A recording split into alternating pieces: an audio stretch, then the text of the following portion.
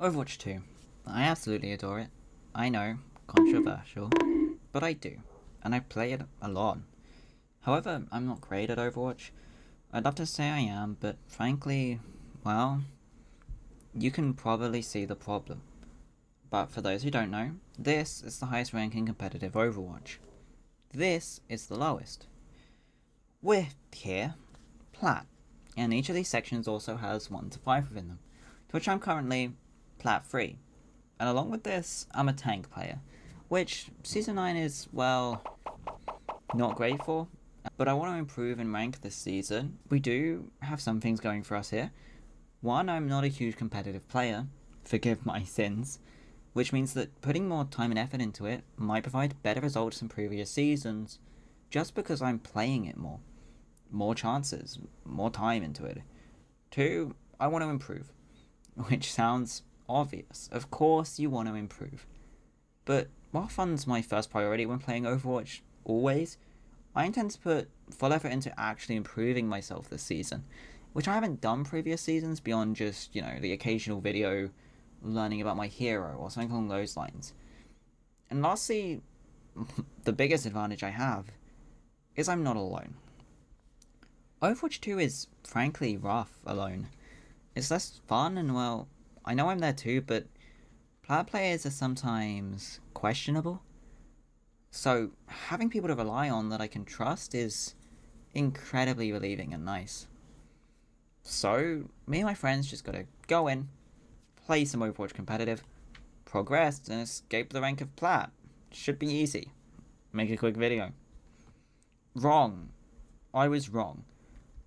Well, I'll be honest. I didn't expect just to zoom up in rank. I said that for dramatic flair. But I expected some level of progress. But over like 3 days of time and it was just back and forth. We barely, if at all, made progress. You just win 2, lose 2, win 3, lose 1, but it was a reversal, so boom, you didn't make any progress again, and you've got to play New Queen Street for the 4th time. But I wasn't that bothered. Losing doesn't typically bother me, and it was very early into my attempt to do this. But I knew something needed to change. I know I'm not the best, and I know that I can't pretend that teammates are winning my games. I mean, most of my competent friends, and Bulika 567 on Soldier 76 isn't logically all my issues in life, though it might be a few. So I went back to the beginning. The fundamentals. What the hell even is Overwatch? Excuse me yapping for a minute. I went back to a channel I've relied on time and time again for the answer, and I refreshed myself. Coach Spilo. Very good educational Overwatch YouTuber, and previous coach to an Overwatch League team, London Spitfire. Along with being competitively evolved even now. Spilo explains Overwatch as a map-based objective game. Obviously, Overwatch has many heroes and abilities and is generally very complicated, but at its base, the map and objective are what really matters, and using the heroes and abilities to gain an advantage using the map to complete the objective is the final goal. A lot of words. The question is, how do I do that? How do I get the objectives more consistently? I mean, the biggest question is, how do I get better? Spilo splits this into 4 sections as well, which, if you want information on, I heavily suggest you check this video out, along with the rest of these videos. They're great, but I'll give the TLDR to go over what I learned at the time. Plan, timing, positioning, and mechanics make up the ability to gain advantages and complete objectives. Plan is your ability to understand how to use your abilities, your composition, your opponent's abilities and composition to your advantage, to set up the best situation to win a fight. Timing is your ability to time engagements and your plan and synchronize pressure. Basically, working to attack the same target or at the same time as teammates, along with listening and looking out for certain cooldowns and abilities. Like this. Oh, fuck with that. Right. Moira no fade. 2 of them are up top. We need to try and get them off top of them. Carry to up top right. She's low. 1-1-1. To the left. I'm getting jumped. Well, I mean, Moira no fade. Traded. Oh, I need help. Moira no fade going around the back. Positioning is your ability to understand the map, such as using high ground, cover, and sight lines to control space. Incredibly important for tanks, specifically. And use this to reduce the amount of resources you need to use in a fight to approach a position. Basically, use your position to maximize value and minimize risk and resources used. Lastly, mechanics, which is your ability to understand and use all your abilities and heroes at your disposal in matchups to win. Your understanding of the hero you're playing. That was a lot of words, but once again, Speedo explains this much better and a lot more in depth. I just want to give you the general gist of it to understand what I was progressing in. So I'd caught up on the fundamentals. I'd pushed them back into my brain along with information on managing resources as a tank player, and a more in-depth guide on how to synchronize pressure, and a small pit stop on how to deal with Zarya because I've been slammed to the ground by her again and again. I swear we know not to shoot the bubble. I don't get it. Anyway, went to the next set of games with me being armed with my recap and new information. It was awful. It was the worst set of games I've played in my whole time playing Overwatch. I'll let me at the time give you an idea. Are we bad? No, I don't know. It's starting to feel like it. I don't particularly know what we're doing wrong. Reversal, yeah, sure. Oh my god, dumb. Reversal, yeah. No, that does. a reversal on that is actually crazy, bro. We've got these progress stats going. Yeah, Expected. Reversal, volatile, lost streak. What do you mean reversal? Then Genji was eating us up. Reversal, volatile, reversal. No, I wasn't! Lost streak, volatile, reversal, expected, volatile, compensation, recalibration, volatile, lost streak. That is what we just got. Oh, Baptiste is an open queue main! I'm going to the slab. So I woke up the next day a little more defeated, but still plenty optimistic. I had plenty of time. I settled down at my computer with a coffee and stared at a replay of the day before as if I was studying something important. I'd realised I was struggling with target priority still, focusing on the wrong thing at the wrong time unconsciously. So I took that into account, and I played even more that day, fully aware that playing the game was the best answer to improving. It went okay, about the same as usual. Bouncing around, it just wasn't going anywhere. It's only been a few days, and I wasn't expecting it to change much during that time. But it still felt wrong. I mean, I'm throwing myself at a problem over and over, and occasionally I win.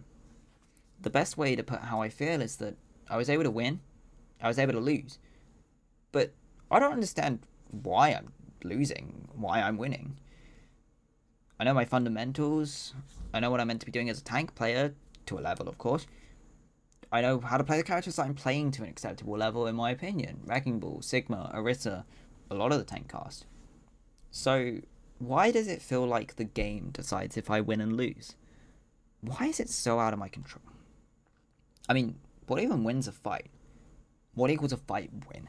Something has to lead directly to the fights we win and lose beyond the situational things and mechanics. They play a part, but they can't be consistent. So, what are we doing wrong? Following another uneventful game session where I went nowhere, I was sitting there, doing the usual perusing of YouTube, still considering why nothing felt like an improvement, even personally when it came to the lessons I kept trying to force into my brain, when I saw a video on my homepage with only around 600 views at the time. I watched 200 Overwatch games, and this is what I learned. This video is awesome. Please go check it out if you see this. This video took a statistical approach to Overwatch, which really appealed to me because I'm an absolute nerd. I hate to be as nerdy as possible, but this was awesome. It highlights so many important things I wasn't really considering. This is what I was looking for. Not get better, not this is how to improve your aim. Or even just wording out the fundamentals, which is helpful, but it was clearly skipping by my head. This felt right. This felt like it would let me improve. This allowed me to look at what wins games and try to put that into action. This let me look at what will improve a chance of a win in a fight and form that situation. This was so cool. This taught me how important first picks and first ults are. I always knew how you initiate was useful, but this just put it in a way my brain could actually comprehend. Like, this is what that plan and timing for initiation's goal is. This is what allows those skills to improve the chance of winning. This was exciting. It taught me about soft resetting and how important that can be. Soft resetting is simply ensuring you wait, or sometimes go back, completely giving up a fight for the next, to make sure you have 5 in a battle when you get first picked. I mean, it's obvious that 5 is important in a fight, but just think about the concept of how to properly complete that in a set statistical way made sense to me. This was it. This would help me improve. I wanted to learn. In between this and the SK video, which was just generally a nice watch, I was able to figure out how to learn and improve my soft skills of learning. I knew what I wanted to do. I was motivated. I reviewed my games. I wrote up stats. I recorded the games me and my friends played in a similar statistical way to KMK. I looked at our fight times, our first picks, who was dying first most. Did we soft reset? I looked at it and we acted upon it, using it. We were still struggling sometimes. Again, bro? Oh my god. Sorry. The fucking oh my god. We got so upset he went underwater. We still bounced around plat with reversals, uphill battles, games we should have won. We went back and forth, but I was having fun. So much fun. I was improving. I felt like I was improving, and we kept it up. I just kept going, recording stats, even looking at 1 or 2 Overwatch CS games. I mean, I'm a bit of an Overwatch esports nerd too. I was doing this at an incredible rate for me. But did it even really matter? I mean, I was having fun. I felt improved. I definitely improved. I had a better understanding of the game. I had better feelings about whether we'd win a fight or not. I was able to tell. But days passed. And I had a better understanding about when to soft reset, when to wait, when to engage. But again, days passed. I was able to pick fights that I wanted to. We were improving upon the stats that mattered to a fight. Chris's first deaths went down, and I was getting more first picks, first ults. But more time went, and we weren't going anywhere. In fact, I was lower than when I started. It's been weeks. I was halfway through to the end of my project.